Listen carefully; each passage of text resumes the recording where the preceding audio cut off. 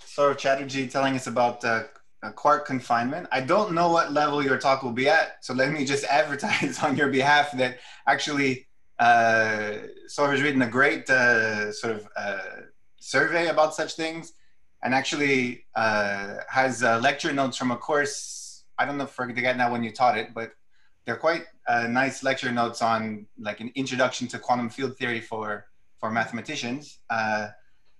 So yeah, so if your interest is piqued, there are some good resources to look at. So without further ado, yeah. Okay, thanks, James.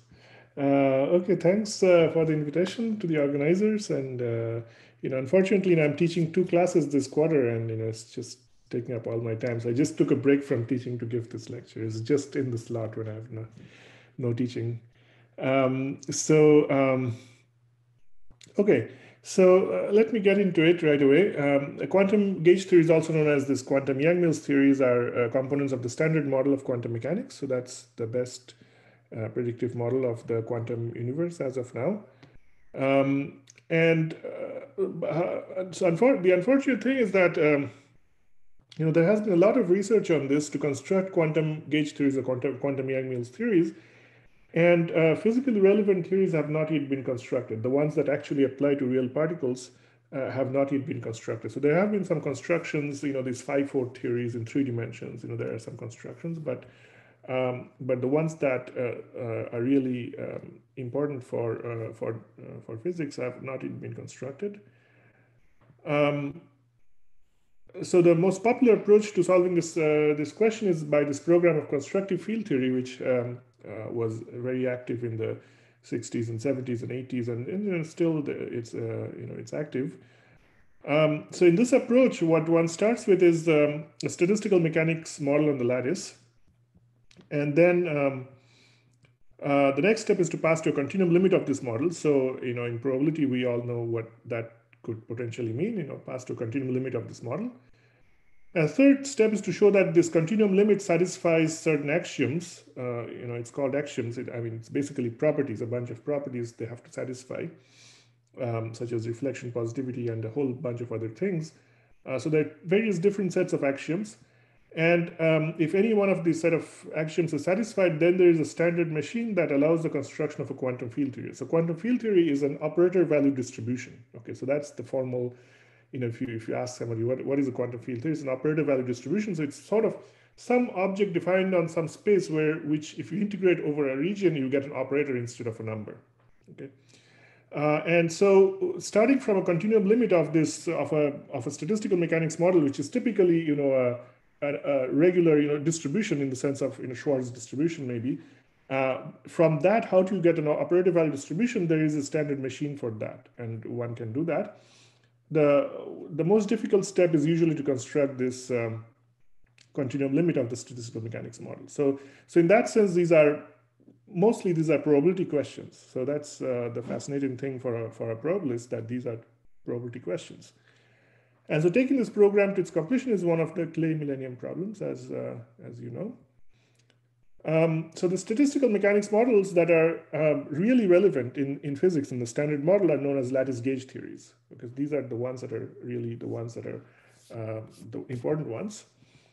A lattice gauge theory may be coupled with the Higgs field, or it may be a pure lattice gauge theory. So there are additional complications if you couple it with the Higgs field. So we will not talk about that. We'll deal with only pure lattice gauge theories in this talk. A pure lattice gauge theory has 3 components. One is its gauge group, usually a compact matrix Lie group.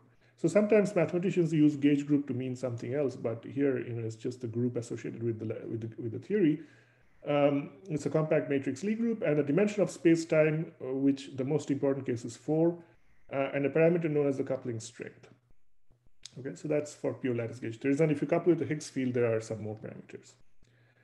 So these theories on their own, even without passing to this limit, can yield substantial physical information. So there are actually huge supercomputers running simulations for these theories. So these are statistical mechanics models. So presumably you can simulate from them using a Gibbs sampler, something like that.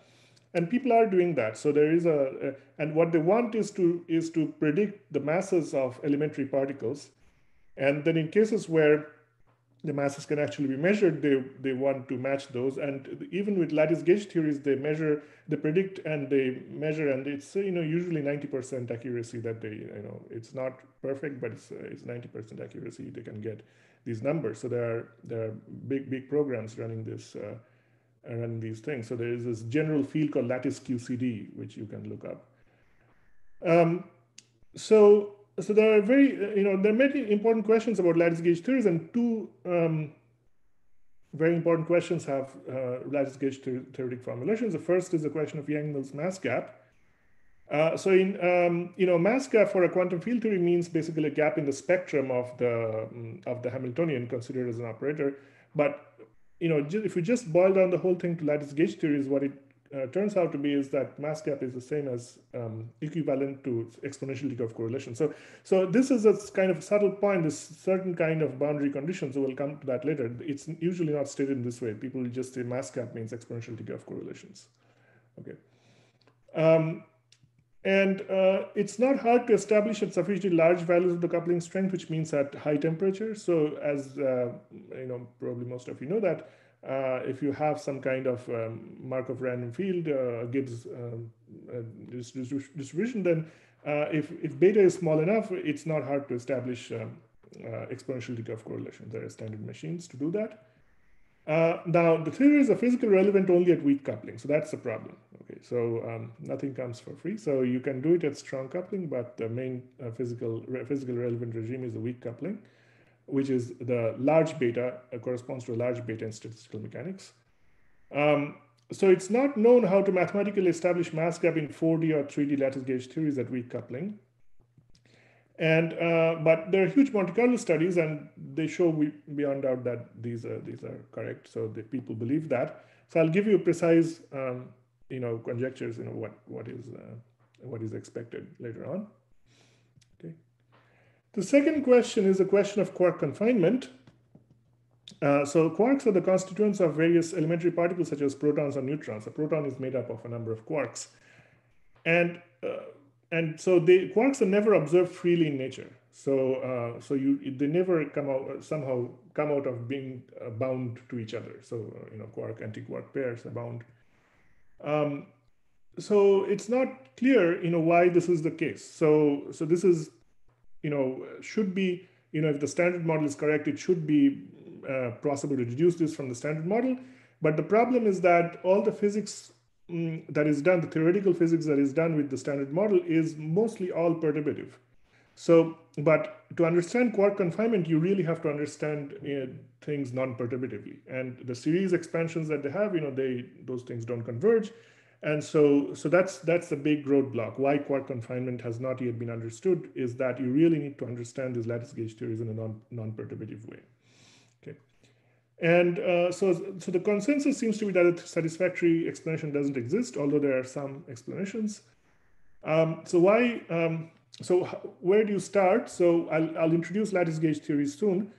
So what Wilson, one of the pioneers in this area, suggested that quark confinement is equivalent to showing that the relevant lattice gauge theory satisfies what's known as Wilson's area law. And a number of deep results are known, so I'll discuss those. But the main questions are all are open. So can I ask a high-level question? Quark confinement is what is that? This is like a physics question, but that's what's responsible for the fact that the strong nuclear force doesn't satisfy like an inverse square law, like electricity and gravity and so on. Yeah. So it is all about the strong force. So the strong force is the thing that causes this confinement, and why does that happen? So that's not. Yeah, exactly. So it's believed that the potential. So I'll come to that. So the potential between two quarks separated by a distance r actually grows linearly in r. Okay, so that's that's why they cannot separate beyond a certain distance. So the force remains constant. So as the quarks move away, the force doesn't decrease. Okay. So the main result, so I've not introduced the mathematical model till now, so I'll just give you the broad overview, and then I'll give you the precise statement later on. The main result is that if the gauge group is compact, connected, and has a non-trivial center, then the presence of exponential decay of correlations under arbitrary boundary conditions implies Wilson's area law. So in some sense, you can say that mass gap implies confinement in some broad sense. Um, so, so the non-triviality of the center is known as center symmetry, and this has been conjectured in physics for a very long time that center symmetry, this non-trivial center, is very important. So there are, SO3 lattice gauge. So if the group is SO3, for instance, which has a trivial center, then it's not supposed to be confining. And this is the first result which kind of gives a rigorous justification for that why this non-trivial center may be important. And so this was a slightly confusing thing in the beginning. So this is, I call it strong mass gap, this exponential decay holding under arbitrary boundary conditions. So okay, so let me get to that. So there's a long-standing belief in physics originating in this work of Toof that mass gap plus unbroken center symmetry implies confinement. So this is what the physics believe: mass gap plus unbroken center symmetry. And now unbroken center symmetry is not rigorously defined. So there are some definitions in physics which are kind of complicated, so I'll not go into that. But it's not a rigorously defined concept, this unbroken center symmetry. Now, so when I first circulated my paper, the physicist Ed Witten and Steve Schenker here, so they were a little confused because there are some models which are known to have mass gap, but still are not supposed to be confining. Okay, so what's going on here? On the other hand, SU3, theory, this theory of the strong force, is supposed to have mass gap at all beta, and so so what it turned out is that mass gap means exponential decay, as it is commonly said, but it's only under a specific kind of boundary condition that's dictated by the Feynman path integral of the theory. And so this is, what. So finally, from Ed Witten, that's what he thinks. So that the strong mass gap is the strengthening of this condition, that it's held under arbitrary boundary conditions. It's what prevents the breaking of center symmetry. Okay, and okay, so there is there is all this thing about that, but this is the precise result. I mean, as precise as it can be without presenting the model, that if you have exponential decay of correlations under arbitrary boundary conditions, then Wilson's area law will hold. And that is kind of surprising because, okay, so, well, why it's surprising, I have to define the model, but yeah, so, okay, so this is roughly the content of this talk, and then I'll go into the definition, rigorous definition of the model. Is the strong mass gap a reasonable assumption? I mean, in the sense that it's sort of expected to hold? So the thing is, we have very little understanding of decay of correlations in this model. So for example, in SU3 lattice gauge theory, it is believed that exponential decay of correlations should hold in 4 dimensions, should hold at all beta. Okay, but we don't even know how to prove any kind of decay of correlations at large beta, let alone exponential decay of correlations. So that's beyond the proof, and so it's not clear whether whether the original mass gap assumption, that if exponential decay of correlations, whether that is true. Well, that is also an assumption. But I've heard from people that that is believed that at all beta you have a unique Gibbs state. For SU3 theory, for non-abelian theories, that you have unique Gibbs state, and so it is not. It is possible that it holds. If exponential decay holds, then it's possible that it holds. In the theories where it doesn't hold under all boundary conditions, but it holds under some boundary conditions, so there are some theories known like that. So those are discrete, Z2 theory, for instance, when the gauge group is finite abelian gauge group. So there are some results which say that there is non-uniqueness of then there is non-uniqueness of the Gibbs state, and so if it is unique, so then one can expect. So it's not clear.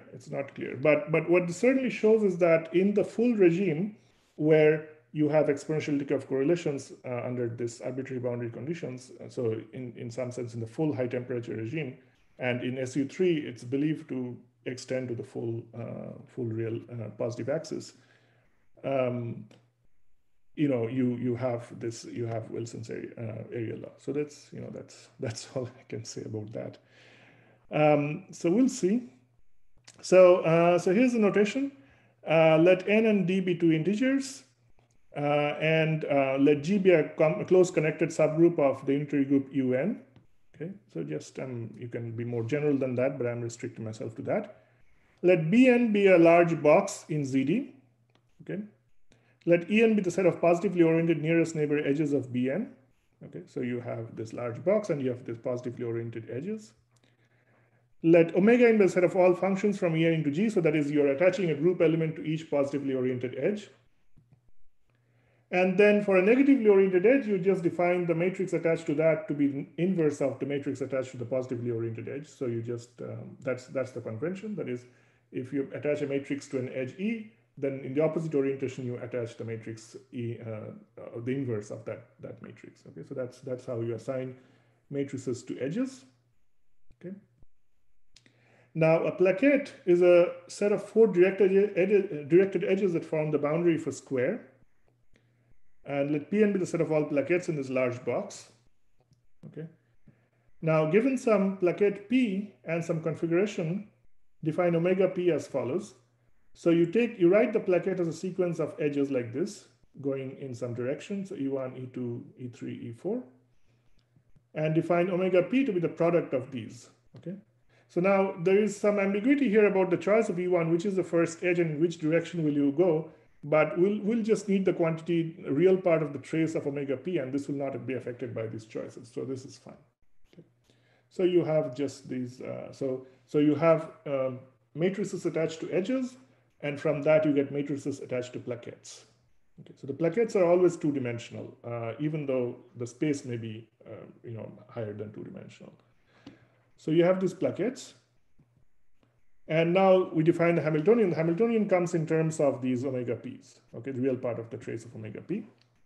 So let del En denote the set of positively oriented boundary edges, and let del omega n be the set of all assignments of matrices to these boundary edges. So that's this is a set of boundary conditions. And then you have interior edges, and then you have assignments to interior edges. So you fix a boundary condition, and then you have freedom inside. Okay. And then what you do is you take a boundary condition and take a configuration of matrices attached to the interior edges and extend it to the full boundary by just defining it to be equal to the boundary condition outside. But anyway, this is all just technical. So this is the main thing. The Hamiltonian is a sum over all plaquettes of the real part of the trace of omega P. So for each plaquette, you're multiplying these matrices, okay?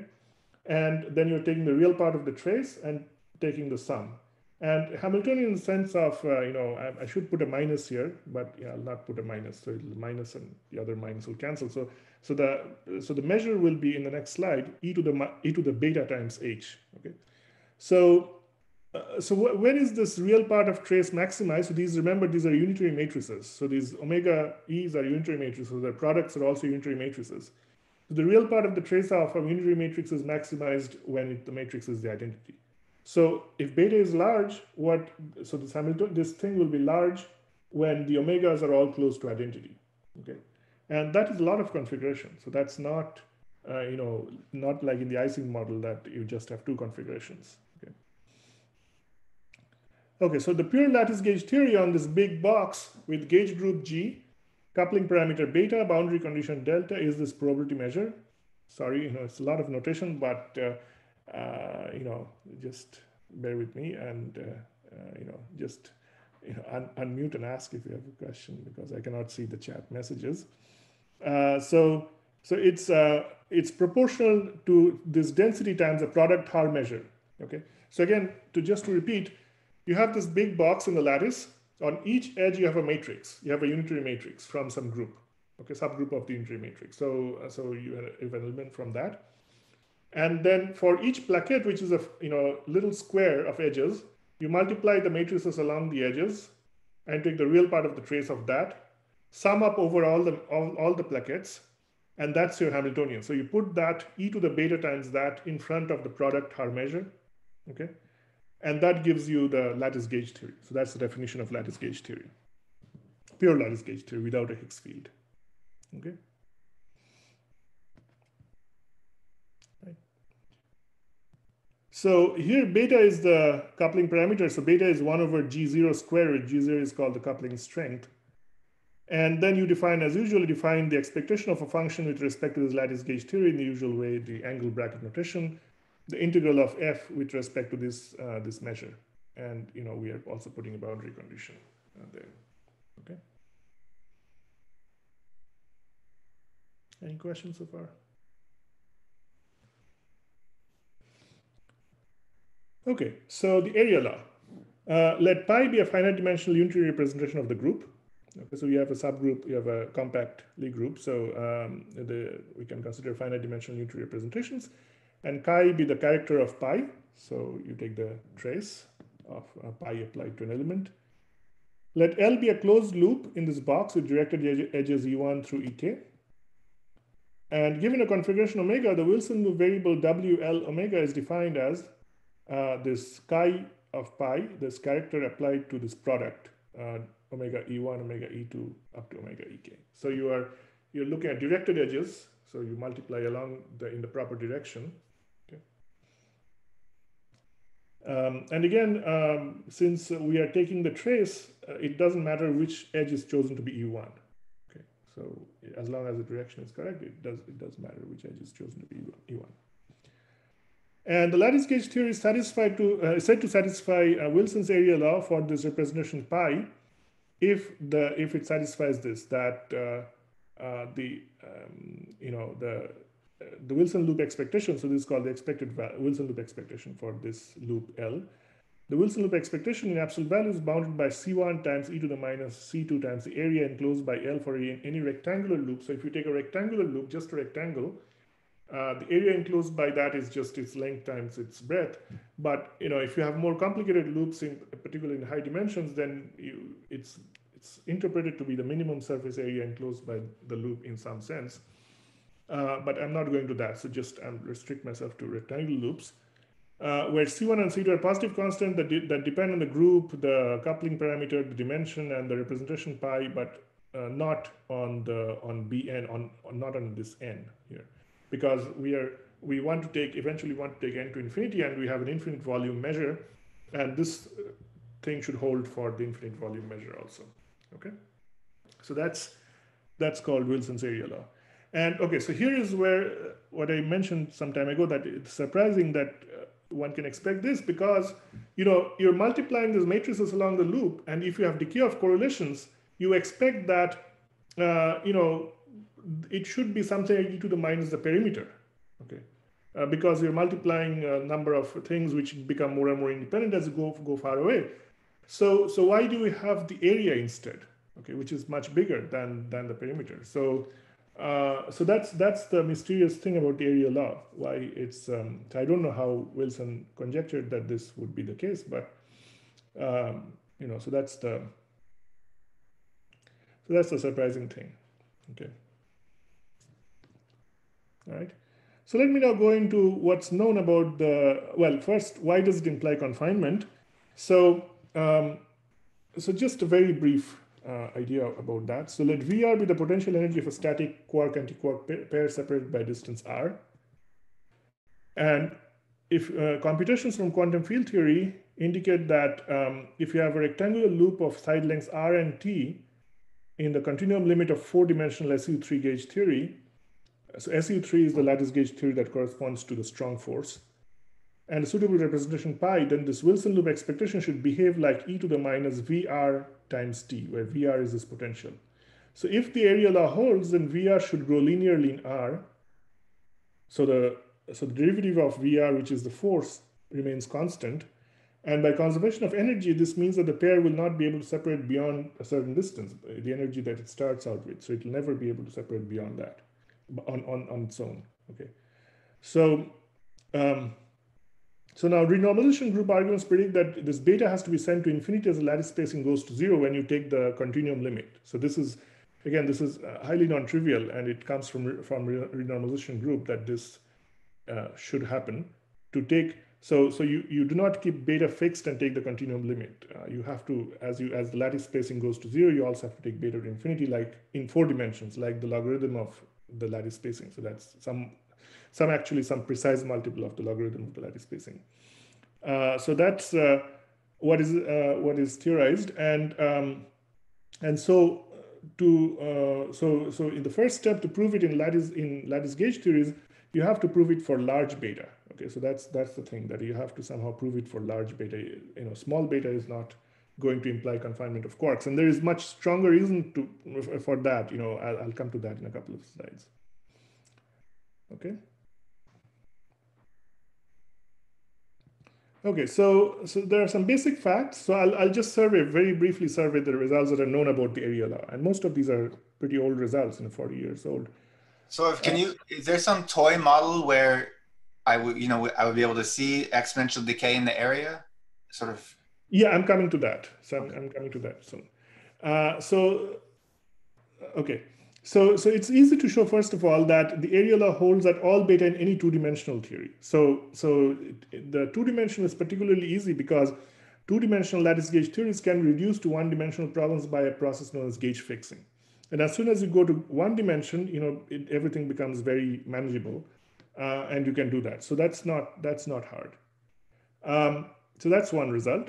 Zeiler in 1978 proved that an area law lower bound holds for any theory at any beta, essentially any theory at any beta. So area law is the best you can hope for, if you look at lattice gauge theories. On the other hand, Simon and Yaffe proved that a perimeter law upper bound holds for any theory at any beta, and that again, is not so hard, especially with probabilistic arguments. It's not very hard to establish that a perimeter law upper bound holds for any theory at any beta, and it's basically because you're multiplying a large number of unitary matrices, and each of them has a little bit of freedom given everything else, even given everything else. So this little bit of freedom is going to accumulate, and you're going to get an exponential decay in the perimeter. Okay, so there are some deeper results. So the first is this well-known result of Osterwalder and Zeiler, who showed that the area law holds at small beta for any theory in any dimension. So given a theory, there is a small enough threshold beta 0, so that if beta is less than beta 0, then the area law holds for rectangles. So they proved it for rectangles, that the area law holds. And this is not an easy result. It uses these expansions, and then it uses quite a bit of representation theory and all that. Okay, so here is the very interesting thing about the area law is that in four-dimensional U1 theory, so this result was somewhat disconcerting because U1 gauge theory is supposed to describe electromagnetism, which is theory of photons and electrons. So photons are certainly not bound. Okay, so there is no confinement of photons. So it was not clear that if if the area law holds at small beta for any theory, including U1 theory, how is this possible? Because U1 is supposed to describe photons. And this was rigorously proved, but physicists realized this soon after Wilson's work, that the area law should hold at small beta for essentially any theory. And so what Alan Guth and Froelich and Spencer, they showed is that for four-dimensional U1 theory, the area law actually breaks down at large beta, and instead a perimeter law holds. So this is known as deconfinement transition. And this is exactly what should happen, because in four-dimensional U1 theory, you don't expect the area law, and not even area law, anything worse than the perimeter law, or maybe anything better than the perimeter law, cannot hold, because VR, if the perimeter law holds, then VR is essentially constant. The potential is constant, and so this is called a deconfinement transition, and this was physically expected because four-dimensional theory is related to photons, which are not confined. However, in 3 dimensions, it was shown, and this is also a very deep and difficult paper, that the area law holds at all beta in 3-dimensional U1 theory. So unlike in 4-dimension, 3-dimension, even U1 theory is confining. And this is still the only non-trivial case where area law has been established at large beta. Okay. There are some other results. Froelich showed that confinement holds in SUN theory if and only if it holds the corresponding ZN theory. There are other results which connect confinement in d-dimensional lattice gauge theories with exponential curve correlations in d-1 dimensional nonlinear sigma models. And then there are other examinations of these things at non-zero temperature. So you can also add a different parameter called temperature, not beta. To answer James's question, there is a toy model for exhibiting a sharp transition from the confined to the deconfining regime was studied in this paper of Eisenman, Chase, Froelich, and Russo. So there are some toy models which are not lattice gauge theories, which are somewhat simpler than lattice gauge theories, where things are more manageable. So there are some things like that.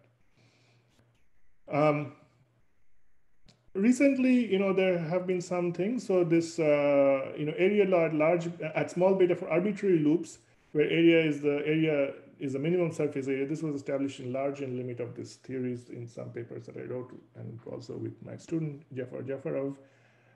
And then I have been trying to figure out the exact leading order behavior of the constants in the exponent. So in a very, very simple case, this 4-dimensional Z2 theory, I could do that recently. And this result was extended to 4D theories with finite abelian groups in this paper and with general finite groups, by my student Sky Kao in this very nice paper. So this has been some development, but as you can see, that the question about 4-dimensional SU3 theory, which is the most important of lattice gauge theories, the area law is supposed to hold at all beta, but has not been proven, and that's the main thing. So the main open question is to prove the area law for 4D SU3 theory at arbitrarily large values of beta. But however, proving it for any other 4-dimensional non-abelian theory would be very, very interesting. Okay, not only SU3 theory. It's not supposed to hold for 4D abelian theories at large beta or with even non-abelian theories with finite gauge groups, unfortunately. So even if you have finite gauge groups, you have to have a 4-dimensional, you have to have a theory with a gauge group which is both non-abelian and it's basically, it has to be a compact Lie group. So that's what it has to be. Okay, so now let me come to the main result that I'm going to state. So here is the center symmetry assumption. So assume that the center of G is non-trivial, and there is, in the sense that, it's non-trivial, and there is an element G0 in the center, so that this representation pi applied to G0 is also non-trivial. That's C times the identity where C is not equal to 1. So C has to be a complex number of modulus 1, but it's not equal to 1. So there is a non-triviality of the center. And the strong mass cap assumption precisely says the following. So say that two edges are neighbors if they both belong to some common plaquette. And say that a measurable map F from this space of configurations in real lines, the local function supported on an edge if the value of the function depends only on the values of the matrices that are neighbors of, supported on edges that are neighbors of a given edge. And so let's say you have two local functions like this, and the distance between them is defined as the distance, Euclidean distance between the midpoints of the supporting edges. So some definition of distance. So then the assumption is that there are positive constants K1 and K2 depending only on the gauge group, the coupling parameter, and the dimension, and not on the size of the box that you're taking or the boundary condition, such that for any two local functions, the correlation, the truncated correlation, is bounded by K1 times e to the minus K2 times the distance between the two functions, the supports of the two functions. Okay, so that's the strong mass cap assumption that I'm making, and let me just tell you, this is true if beta is small enough. That is not hard to show that this is true if beta is small enough. Okay, so that's one situation, but then I'm not assuming beta is small. I'm just assuming that this decay condition holds. Okay, and so then the theorem is that let G be a compact connected subgroup of UN for some n, and let pi be a finite dimensional unitary representation of G. Take any dimension D and any beta and consider the lattice gauge theory on this large cube, Bn. Suppose that the center symmetry and strong mass cap assumptions are satisfied. So then there are positive constants so that, any loop that's sufficiently away from the boundary, the Wilson's area law is, any rectangular loop, the Wilson's area law is satisfied. And moreover, there is a unique infinite volume Gibbs state you can deduce from these conditions, the strong mass cap condition. This bound holds for any rectangular loop L if the expectation on the left is taken with respect to this infinite volume. So this is slightly messier if you state it in a finite box. So you can, for aesthetic reasons, you can just go to the infinite volume and you can show there's a unique infinite volume Gibbs state, and this holds. Okay, so So that's the main statement. Any questions?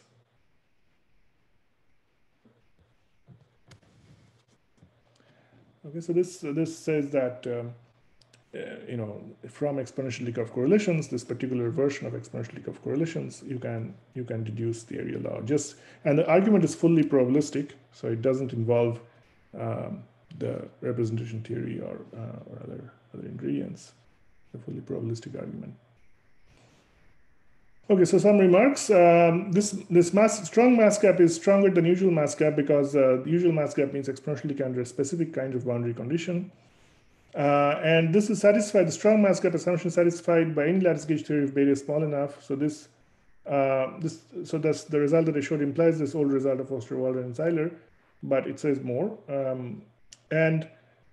So it is not clear, coming back to James's question, the strong mass gap assumption holds at all beta in 4-dimensional non-abelian theories as conjectured for usual mass gap, but it's not impossible. And if this is proved, that will solve the confinement problem. And well, if this is proved to be wrong, that would be very interesting too. If you have, if you have a phase transition, because we have no information about any kind of phase transition in non-abelian 4-dimensional theories.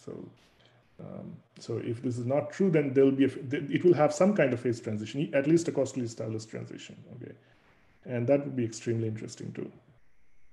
And so this is the first rigorous result that throws light on this roles of mass gap and center symmetry in confinement. So these are well established in the physics discourse. So they say that although there is actually no completely accepted argument about confinement, but all these heuristics. I mean, even in the physics sense, and so. So there are these heuristics which say that if you have mass gap and unbroken center symmetry, then you will have confinement. So this is sort of the first result that gives some kind of rigorous justification of that. Okay, so let me go into the proof sketch. How do you prove? Okay, so it's really hard in a Zoom talk, but let me try. Is center symmetry some kind of coercivity condition? So can you say a bit more about that? Yeah, so there's something in the group that's attractive in some sense. I mean, in terms of phase, I mean, the exponential decay makes sense. The center symmetry, I have no intuition. Yeah, so it comes from the proof somehow. So I have no intuition either. So I'll show you the step in the proof where center symmetry is used. And they think that without center symmetry, like as I said, SO3 lattice gauge theory, even in 4 dimensions, SO3 lattice gauge theory is supposed to not be confining at large beta. That's what they say. And because it has a trivial center. And so I don't know. So let's see in the proof. So we'll see where it comes from. So you have this RD, d dimension, and let the first coordinate denote time, and the d-1 remaining coordinates denote space. Let L be a rectangular loop with side lengths r and t, where the sides of length t are parallel to the time axis. So this side t is going up, so you imagine like that. And then you have r, which is the width. Okay. So we wish to show that the Wilson loop expectation is bounded by C1 times e to the minus C2 times r times t, okay, for this loop, as we multiply the matrices along the edges of the loop. Okay. So it's not very difficult to prove the perimeter law upper bound, that is bounded by C1 times e to the minus C2 times r plus t. So combined with this information, it suffices to prove that it's a small argument. It suffices to prove that instead of this bound, the area law bound, you can prove this. So you have something a little bit worse looking. There's a positive C2 times r plus t in front of the minus C3 times RT, but this is fine. If you prove this, then together with the perimeter law upper bound, this result will follow. So you have this loop L, and you have these edges going along L, and if this matrices omega e, each is a unitary matrix attached to these edges, and then you apply this pi, which is the representation, which gives you again unitary matrices. So pi omega e are unitary matrices attached to edges. And what you do is you take one element from each matrix, okay, just some arbitrary element, one element from each matrix, and take the product of these elements. Let F be the product. so we'll call such a variable a component variable for L. So this Wilson loop variable WL is the trace of the product of these matrices. So therefore, it's a sum of a large number of component variables. The number is some constant to the power r plus t. M is a dimension which is fixed. So some constant times r plus to the power r plus t of these component variables. So it suffices to prove that any component variable satisfies this bound, because then we just have to multiply it by something to raise to the power r plus t. Okay? And that's fine. So you can reduce it, this kind of non-abelian matrix product, you can reduce it just to products of scalars. Okay, no problem.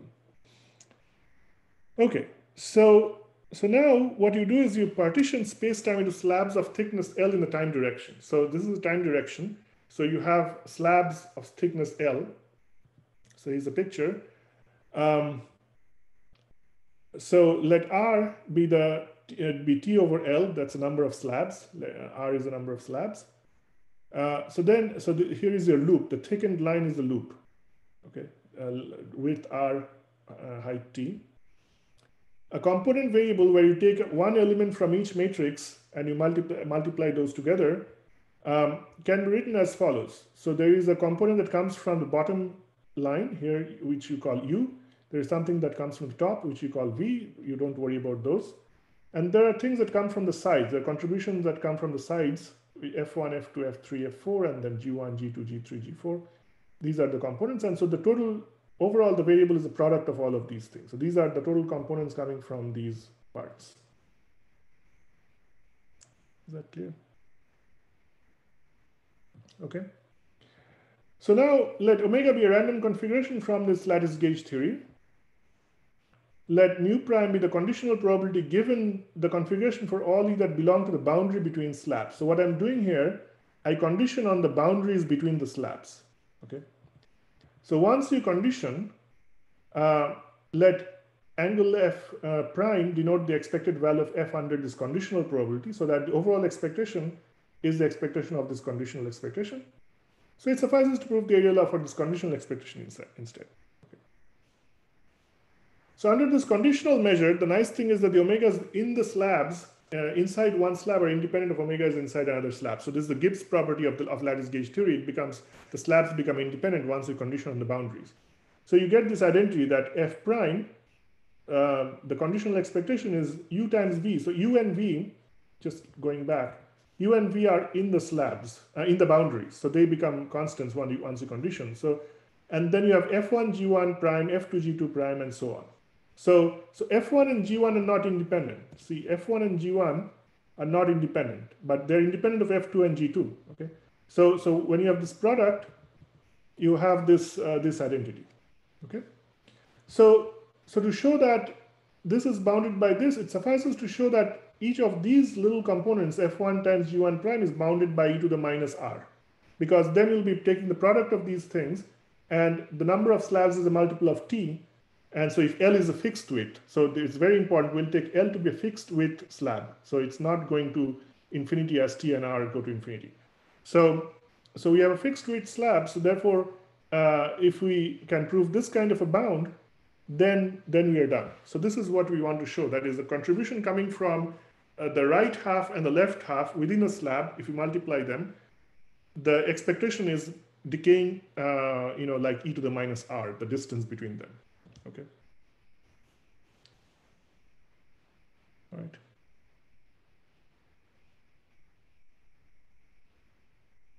Any questions till now?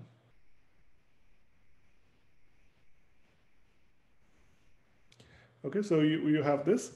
So now here is the non-trivial center. So what happens is that because of the non-trivial center, yeah, James. So in the, like, at least, I mean, so what you've traded here, I mean, you have this local exponential decay condition on for edges, and now this is an exponential decay for, not for edges, but for these squares bounding the two sides, which are, I guess, have one of the dimensions, it's constant, and basically you've removed one dimension and you're trying to prove just exponential decay. Yeah. So the idea that will come later on is that the exponential decay in the full model will imply exponential decay in a thick enough slab. So you can take a thick slab, if L is large enough, larger than some constant, you can still have exponential decay within the slab. So that's the main part of the proof. So now, assuming that, suppose you can prove that, then what happens is that the non-trivial center forces this thing. Even after conditioning, the expectations of these conditional expectations of these FIs and GIs will be 0. So this does not hold if you don't have a non-trivial center. The non-trivial center, together with the structure of lattice gauge theory, ensures that even after conditioning on the top and bottom boundaries of a slab, you have that contributions from the two strands of the loop that goes in, they have expectation 0. So to prove, so we can replace this FI prime by this truncated correlation. Okay. So once you have the truncated correlation decays exponentially within the slab, and you have non-trivial center which ensures this irrespective of the conditioning, then it works out. So this will follow if you can show correlations decay exponentially within each slab for any given boundary condition on the slab. Okay. So the key idea is to show that this holds if the thickness of the slab is chosen to be sufficiently large. Okay. So how do we show this? So you take a large but finite slab, minus n is fixed, and think of m as very big, times m minus mm to the d minus 1. The set of all boundary edges that do not belong to either the top or the bottom face will be called a special boundary. So that's a small boundary that's surrounding the slab. So consider lattice gauge theory with some given boundary condition. We'll show that the influence of the special boundary near the center is exponentially small in m if n is fixed and m going to infinity. So that will suffice. So if you take a large slab and look at something right in the center, it's not very much influenced by what's on the boundary. I mean, I'm not talking the top and bottom boundaries. I'm talking about the special boundary. So that's a small boundary that's far away. Okay. So this is what we want to show. So we'll show that if the slab is sufficiently thick, then this holds. So take two boundary conditions that differ only on the special boundary. So take two different boundary conditions which are the same on the top and bottom boundaries, but differ only in the special boundary. Let mu and mu prime be the probability measures defined by these two boundary conditions. A coupling of mu and mu prime is a pair of random configurations so that omega comes from mu and omega prime comes from mu prime. So what we want to do is to construct a coupling so that for any edge near the center of the slab, omega is equal to omega prime with very high probability. The chance that omega is not equal to omega e prime is exponentially small in the distance. Okay. So such a coupling is constructed in 3 steps. So first, we construct such a coupling with similar properties in a cube instead of the slab. So you just take a cube and do that. And this is where the strong mass gap condition helps us. So using the strong mass gap condition and the coupling characterization of total variation distance, we can construct this measure. And for this, we need the connectedness of the gauge group. So we somehow need to replace each boundary condition by each boundary value by a different value. And we have to interpolate smoothly and so on. And so there is some work in this. But with the strong mass gap condition, we can do it in a cube instead of a slab. Okay, so then what do? We do this. So in the cube, what we do is show that if you have two different boundary conditions, then you can couple the measures inside so that towards the center, things are nicely coupled. So, okay. So then what you do is, given any coupling on the slab, we update the coupling to get a better coupling. So what we do is you have this slab, large slab, we choose a cube inside it, okay, uniformly at random. And then what you do is, given this original coupling, we fix this a realization of this pair outside this cube, and inside we generate from the coupling that we have for the cube. Okay, so we improve it inside a randomly chosen cube. And then, then what we show is that the resulting coupling is a slight improvement of the original one. We get some inequality showing that the resulting coupling is a slight improvement of the original one. And then we do it infinitely many times. So we choose a cube, we improve it, then choose another cube, improve it, and you keep on doing that. And then we can get subsequential limit of this thing and obtain a coupling. And there, this improvement will give some inequality for the limit coupling that you get, subsequential limit. And that will have a parameter which will be less than 1 if the thickness of the slab is large enough. And that will imply that exponential decay holds. You have found a coupling for which exponential decay holds. So that, this is how this exponential decay in a cube can be translated to exponential decay in a slab using this repeated improvements. Okay. So the condition of thickness has to be large is required to ensure that certain parameter in this inequality that we obtain is strictly less than 1, which leads to exponential decay. Okay, so that's about it. And here is the paper. It's on archive, and I'll be happy to answer questions. Thank you.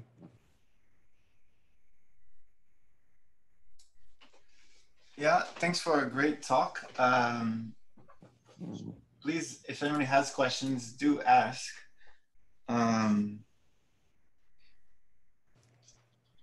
Okay, so there is I see a chat message or something, but I cannot see that. So the question is, Anna Thomas asks, could you summarize the other proposed explanations for quark confinement and why they are unsatisfactory? Yeah, so the other proposed things are all from physics, and there is this thing with 't loops and Polyakov loops and the physical explanations, and of course they're completely non-rigorous from a mathematical point of view. So for mathematicians, they are certainly unsatisfactory because they're not rigorous. But for physicists, I don't really know. I mean, so what's the standard of proof or theoretical argument that's accepted? It's not completely clear to me, but they say that it's still not understood why this happens.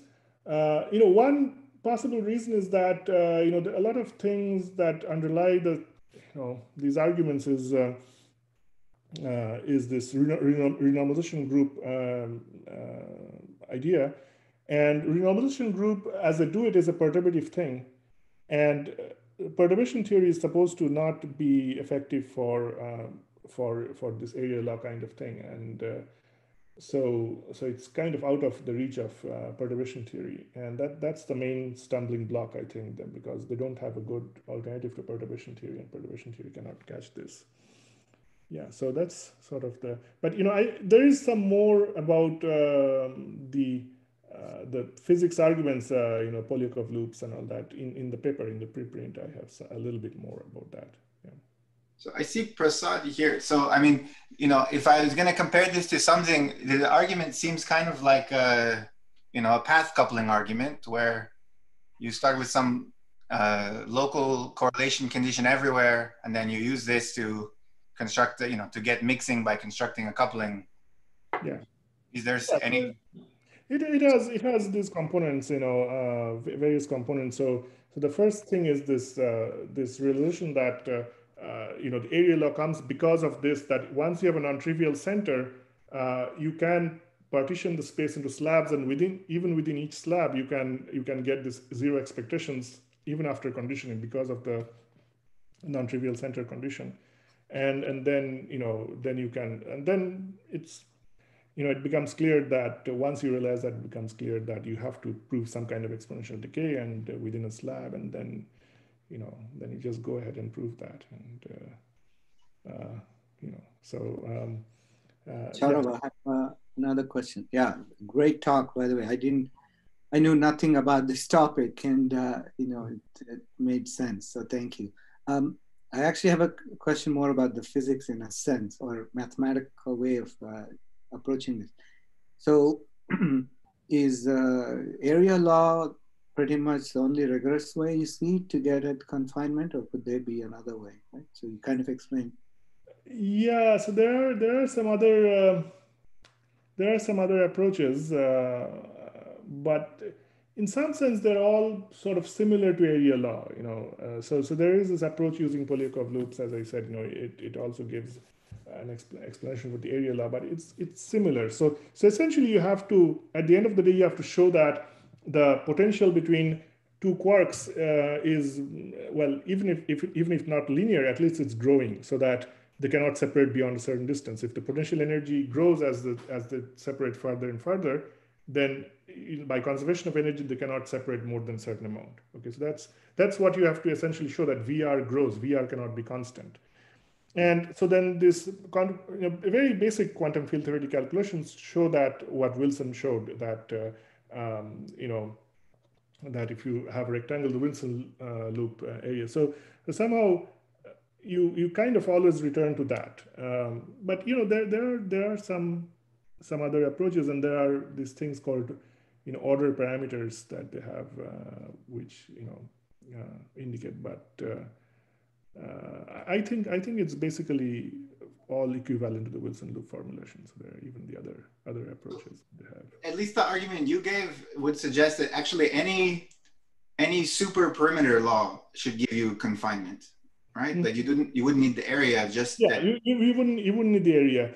You wouldn't need the area, although you have to be careful, because when you say confinement, people usually take it to mean that it's a linear growth of potential. In the physicists often say that, but to be very precise, you don't really need it to grow linearly. Just any kind of growth would be sufficient. Yeah,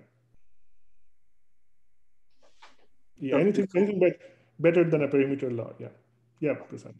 I may ask one more question. Sure.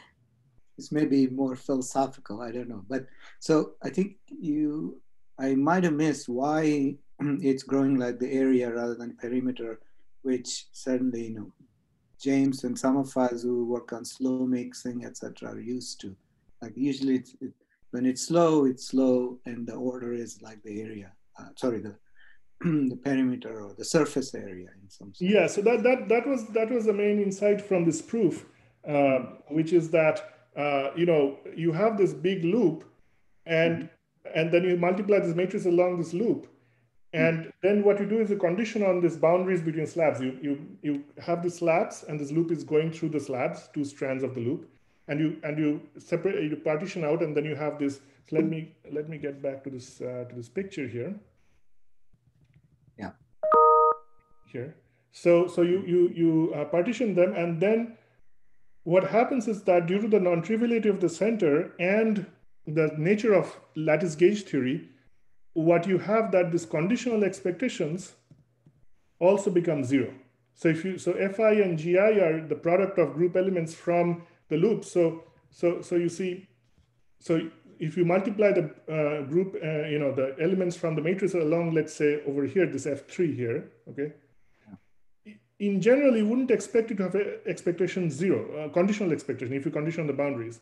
But the nature of lattice gauge theory ensures that is true if the gauge group is non-trivial, center is non-trivial. Then that expectation is exactly 0, which means that as soon as you can prove that there is a decay of correlations within a slab, it's like e to the minus CR, then these things will be also e to the minus CR, and then you multiply sort of T of them, so you get e to the minus CR times T. Okay, so that's the somehow it's very special to lattice gauge theory, and I'm sure you can formulate a more general class of models for which this is true, and that would be very interesting. I think just from a probabilist's point of view, that if you have a general class of models where this area law can be expected and can be proved, that would be really nice, because there is already this as I mentioned, this toy model of that was studied by here Eisenman, Chase, Froelich, and Russo, but there may be a much nicer, larger class of toy models which are not quite lattice gauge theories, but which exhibit these basic features of area law and all that. So that would be really interesting. Thank you. Yeah. Okay. Thanks again for a great talk. Thanks to all the speakers today. See some of you tomorrow. Okay. So see you guys. Nice to see all of you. Yeah, good to see you, Sourav. Yeah, good to see you. Yeah, it's unfortunate.